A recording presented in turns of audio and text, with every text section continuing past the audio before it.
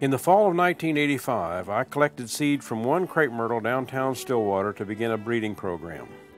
Flowers were a dark pink and foliage medium green, but the plant had a somewhat different look. My hypothesis was twofold. One, that by selectively combing through large populations over multiple generations of seedlings, plants resistant to powdery mildew could be found. And two, by working with straight indica plants, even more vivid flower colors could be created. From this beginning to present, roughly 1/2 million crepe myrtle seedlings have been grown through 16 generations. Most early seedlings were culled when quite small because they had severe powdery mildew. At all stages, including while planting in the field, any plant with mildew or other leaf malady were discarded. When planted in the field, even the first and second generation seedlings were plagued by powdery mildew. But a few had less mildew than others, and these were chosen as seed parents for the next generations. By the 5th generation, a few seedlings were mildew-free except under extreme conditions. This confirmed one hypothesis, that resistance to disease problems could be eliminated or at least minimized. Each fall, I collect seeds from seedlings with one or more desirable traits. Seeds are clean, planted in flats, and covered lightly in a greenhouse in the spring. As seeds germinate, they are transplanted into 60-cell root maker trays. As soon as danger of frost has passed, seedlings are moved out of doors in full sun and wind to develop tough, sturdy plants with great root systems. Once seedlings are well rooted, they are ready for transplanting into the field. Field soil is fertilized, tilled, and treated with a pre-emergent herbicide. Drip lines are laid down rows with an emitter every 2 feet. Planting consists of creating a hole at each emitter that matches shape of the root ball, and then drop a seedling into the cavity. Depth of the cavity is only slightly deeper than the root ball. By stepping on one side of the hole, the soil is firmed around the root ball. As soon as the row is planted, drip line is positioned closer to the plants and water is turned on. Rarely do we lose a plant. This planted field contains about 12,000 seedlings spaced 2 feet in the row and 10 feet between rows. Typically, the seedlings are evaluated for 4 to 5 years. Rows of young plants are walked regularly, watching for unique features and checking for harvester ant nests and tomato hornworms. Both pests can defoliate and kill soft young plants quickly. By early August, typically plants have grown sufficiently so these pests are no longer a problem, but evaluation continues. By early September, all seedlings are well established and some seedlings will be 15 to 20 inches tall. A few seedlings will flower the first year, while others may not flower until the 2nd, 3rd, or even 4th years. Foliage color and other growth characteristics are displayed and evaluated. Typically, the 2nd year seedlings from some parents are mostly flowering. For example, note several rows of red flowers just above the center in the photo. By contrast, several rows below have only a few plants flowering. In addition to foliage color, form, vigor, and other characteristics, earliness to flower, length to flower show are features for which parents are selected for the next generation of seedlings. Another field of about 15,000 seedlings. Note plants in the foreground with huge seedling variation.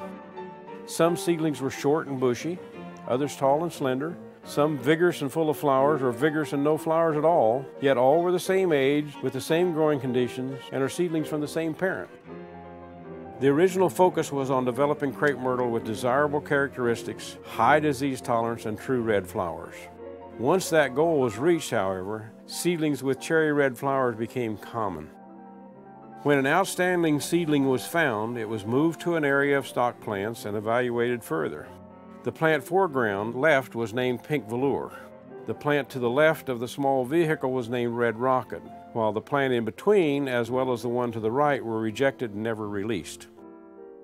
After about 8 generations of seedlings, powdery mildew was mostly eliminated as a problem, but occasionally a susceptible seedling will occur. Note the plant in the center, chalky white with mildew, while plants to the left and right have none, even though the branches are touching. Leaf retention and fall color are also factors considered when evaluating seedlings and parents from which to save seed for another generation.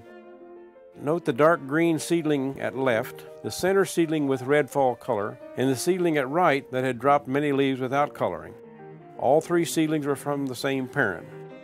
Crepe myrtle seedlings are extremely variable, thus allowing selection for various traits. Stillwater, Oklahoma is at the upper limit of USDA hardiness zone 7. Winter temperatures typically drop to single digits and occasionally below zero, and snow occurs most winters. Our geographic location allows selection and development of more cold-hardy cultivars.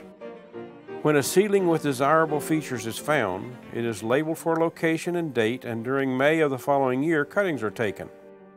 Softwood cuttings are placed under mist and typically are well rooted after 18 to 24 days and ready to be transplanted. Seedlings that root poorly from softwood cuttings or suffer shock when removed from the mist are discarded. Rooted cuttings that perform well are transplanted into 1-gallon containers and evaluated further. By August, many rooted cuttings have made considerable growth, some as much as 4 feet, and some are flowering well. By the end of that first growing season, many of these selections will be discarded, while a few will be overwintered and shifted to 3-gallon containers for another year of evaluation. Pink Velour was selected for the striking wine new foliage, dark wine green old foliage, and shrill pink flowers, as well as disease resistance. It grows at a moderate pace and with age will reach a height of 12 to 15 feet and 10 feet wide. This plant in a white root trapper 30-gallon container is 4 years old and 7 feet tall. Red Rocket has huge clusters of red flowers and dense dark green leaves. Flower clusters may reach 20 inches from top to bottom. It is a very upright grower with limited horizontal spread. Plants 10 years old and never pruned in the field are 16 feet tall with about 8 feet of spread. Red Rocket grows somewhat faster and has more dense foliage than Dynamite, but flower color is nearly identical. Dynamite has bright cherry red flowers against dark green mature foliage. When Dynamite is in full flower, it is a showstopper and gets rave reviews. Burgundy Cotton has dramatic red wine foliage that rivals red tip Photinia in the south or purple leaf plum in the north. Comments range from fantastic foliage to I wish it did not bloom. Burgundy Cotton flowers can be very light pink in early summer when temperatures are mild, but snow white in the heat of summer. New growth on all Whit Cultivars of Crepe Myrtle patented by Lacebark is a distinct contrast with green of other cultivars. New growth ranges from wine, red wine, to purple and may remain showy for several weeks. New growth on Rhapsody in Pink is distinctly purple and provides a spring contrast with most other plants. As the leaves age, they slowly change to dark wine green. A single flower of Dynamite appears bright red even on a dull, overcast day. Many flowers have petals sufficiently dense to prevent various insects from completing pollination. As a result, at our location in Oklahoma, out of 100 blooms, only 15 to 25 will be pollinated and produce a seed capsule. The pure white summer flower of Burgundy Cotton is open with pronounced stamens, yet the flowers are partially sterile, with only about 50% of the flowers producing a seed capsule. Occasionally, a select group has been granted a tour of the research farm. Here, master gardeners from the Linnaeus Gardens in Tulsa, Oklahoma, are learning about selection and development of new plants at Lacebark. I enjoy maintaining and evaluating the fields and watching for clues that may lead to a new feature or color 1 or more generations down the road. Raspberry Sunday was my first seedling selected, patented, and released. I selected it because it's a vigorous upright grower with limited width. 10-year-old plants never pruned in the field are 14 feet tall and about 8 feet wide. Flowers early in the season are raspberry red and pink with touches of white and are distinctly fragrant. When the season gets hot, flowers are entirely dark pink. Raspberry Sunday is typically 2 weeks later to begin flowering, but is sterile, so no seeds appear. In Oklahoma, Raspberry Sunday provides consistent red-orange fall color. Dynamite was named from a notation in record books. These flowers are dynamite. The cherry red flowers are eye-catching from considerable distance, especially with the mass planting. Dynamite quickly became the industry standard for the unique cherry red color. I chose Pink Velour because it has a shrill pink bloom, unlike any other pink-flowered crepe myrtle with the dark wine foliage and shrill pink flowers. Pink Velour is dramatic all growing season. Pink Velour is the most cold-tolerant of our 8 selections to date and may be the most cold-tolerant among all Crapemyrtle cultivars. The massive flower clusters on Red Rocket are especially impressive and virtually identical to Dynamite. Flowering begins at the base of the structure and progresses to the top, thus extending the flower show. Tightwad Red is a true dwarf that almost did not happen. Plants 5 years old may only be 3 or 4 feet tall. New foliage in spring is dark wine purple, then slowly changes to green. Growth habit is a very dense, low mound. Flowers are a medium red like Raspberry Sundae, but no seed capsules are produced. The original Tightwad was 4 years old in the field with good form and foliage, but no flowers. As I was tearing out the rest of the plants in that particular field, I came to Tightwad, got off the tractor, looked the little plant over, raised the flower, and gave it one more year. It flowered profusely the next season. Flower buds on burgundy cotton are crimson, but open to show very light pink flowers during cool weather, but pure white when it is hot. The new foliage is dramatic wine red and contributes to any landscape. Siren Red was a complete surprise. After Dynamite and Red Rocket, an even darker red Crapemyrtle seemed unlikely. But Siren Red is darker and is a slower grower with mature height of only 8 to 10 feet. Siren Red flowers are very dark red, the color of blood. Unlike the bright red flowers of Dynamite and Red Rocket, which are notable from considerable distance, Siren Red flowers are most showy when viewed more closely.